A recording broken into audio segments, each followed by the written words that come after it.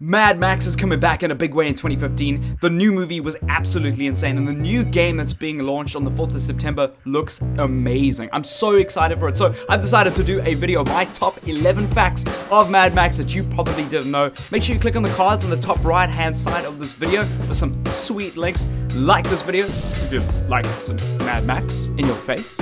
And don't forget to subscribe. If there are any facts that I left out that you know that I don't know, drop them in the comments below. A lot of what George Miller, the director of the first Mad Max, learnt about car accidents was real and in person. Guess what? As a doctor. He acted in the first film and raised money to shoot the film on his own. It was essentially an indie production, working as an emergency doctor on the side.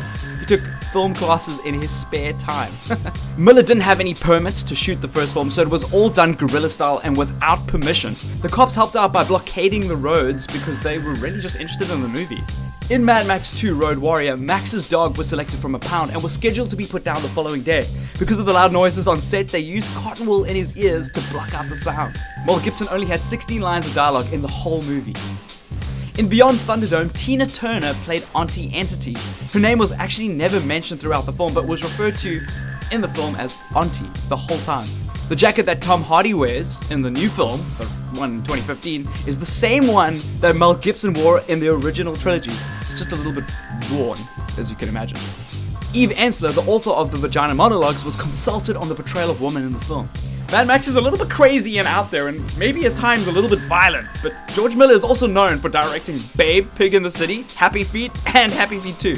The original Mad Max game was supposed to have been created by ex-God of War 2 director Cory Barlog after leaving Sony Computer Entertainment.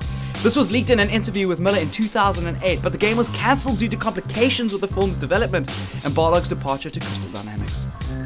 Just Cause was touted as an inspiration for the gameplay of the game alongside other open-world post-apocalyptic games like Borderlands, Rage, and Fallout. You know it's gonna be good. Although journalists reported that Mad Max in the game had an American accent during a preview event in 2013, it's been confirmed that he'll have an Australian accent for launch. Thank you so much for watching. If you like this video, smash that like button below. Make sure that you subscribe for more gaming videos. Check out the cards. There's some cool links to other videos that I really want you to go check out. And if there's a fact about Mad Max that I left out of this video, drop it in the comments below. Let's have a discussion about it. And until the next video, don't do drugs, stay in school, and high five a stranger. Adios.